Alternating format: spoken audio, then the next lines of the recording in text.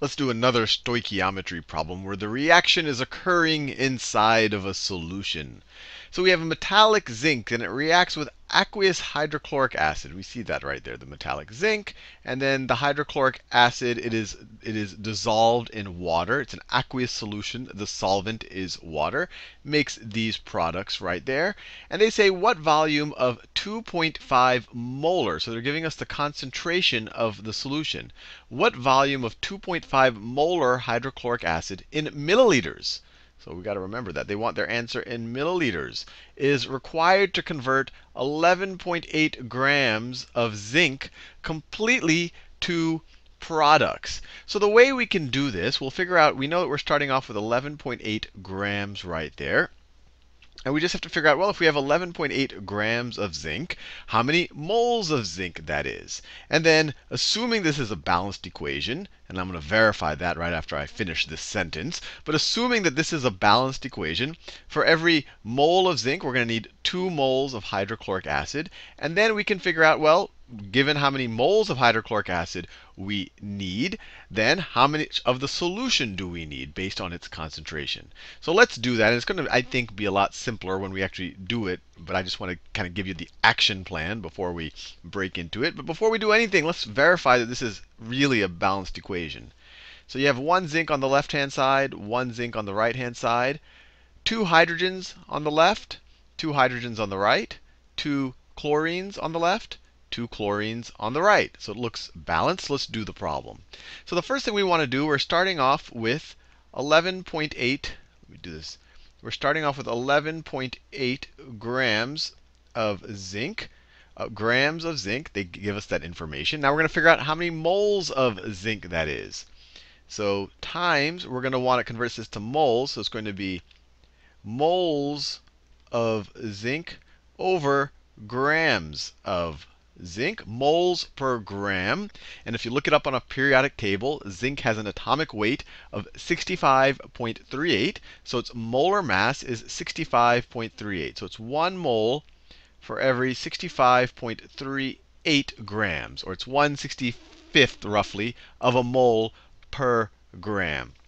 And this gives us, actually, you know what, I'm just going to keep all the math. I'm going to save our calculator for the end. So the grams of zinc cancels out with the grams of zinc, and we're left with 11.8 divided by 65.38 moles of zinc. Moles of zinc. Now, we're trying to figure out how much of this solution of hydrochloric acid is required. So the next thing we want to figure out is how many moles of hydrochloric acid are required. And we see that for every mole of zinc, we need 2 moles of the hydrochloric acid. So for every, let me write it this way, for every 1 mole of zinc, put that in the denominator, we need, and I'll switch colors just arbitrarily here, we need 2 moles of hydrochloric acid. That is required. And so then we can multiply the moles of zinc. The moles of zinc will cancel out with the moles of zinc. That's why I wrote 2 over 1 instead of 1 over 2. 2 moles of hydrochloric acid for every mole of zinc. And what does this give us? This gives us, and I'm not even going to do the math, it's 11.8 times 2. 11.8 times 2 over 65.38. And then we're left with moles of hydrochloric acid required. Moles of hydrochloric acid, HCl, required. So we haven't solved the problem yet. We want to figure out what volume of the solution we need. We know the actual number of molecules we need, but we need to know how much solution will contain that number of molecules. So we want to express this in liters. Well, eventually we're going to get to milliliters, but let's just go straight to liters first, because molarity is always expressed in liters. So let's multiply this. We want the moles of HCl to cancel out. So let's put that in the denominator. Moles of hydrochloric acid. And we want liters of hydrochloric acid. Liters, let me put it this way, liters of 2.50 molar hydrochloric acid solution. When anyone puts this big M there, that's molarity, you assume they're talking about a solution because they're giving you the concentration of the solute in the total solution.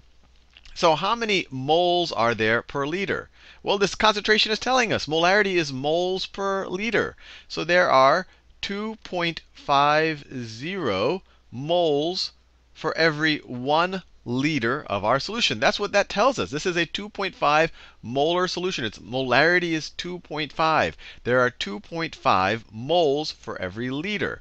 And I wrote the moles in the denominator because I wanted to cancel out here. So it's 1 over 2.5. So let's cancel those two guys out. That cancels out with that right there. And then we are left with 11.8 times 2 in the numerator.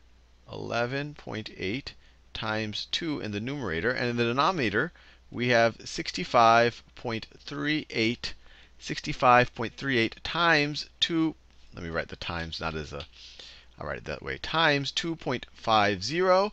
And all we're left with in our units is liters of 2.50 molar HCl solution. And then in that green, required. We're almost done. We're almost done. We can break out the calculator, get out the exact answer. They want the answer in milliliters. So far, we have the answer in liters. I mean, there's going to be some number here. I don't know what it is, but it's that number, liters of the 2.5 molar hydrochloric acid solution is required. Let's convert it to, so let me just copy and paste this. Let's convert this to milliliters, because that's what they want. That's what they want. So that's what we had from the previous line. And to convert this to milliliters, we've done this drill before. We want the liters to cancel out. So we want the liters to cancel out. I'll just do it like this.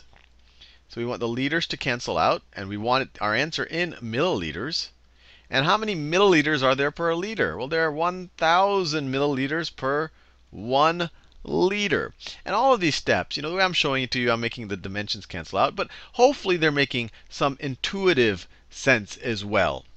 That we divide by 2.5 at this stage because we have more than 1 mole per liter. So however many moles we require, we're going to have fewer liters required. So we're going to be dividing by a number that's greater than 1. If that doesn't make sense to you, just stick to the units. But at every one of these steps, I really want you to actually conceptualize the numbers as well. But let's go back to the problem. So we're converting it to milliliters. So our final solution, we're left with, we have the liters canceling out the liters. And so we're left with, in the numerator, 11.8 times 2 times 1,000 over, that's the 1,000 right there, 65.38 times 2.50. And in the numerator, we're left with milliliters of 2.5 molar hydrochloric acid.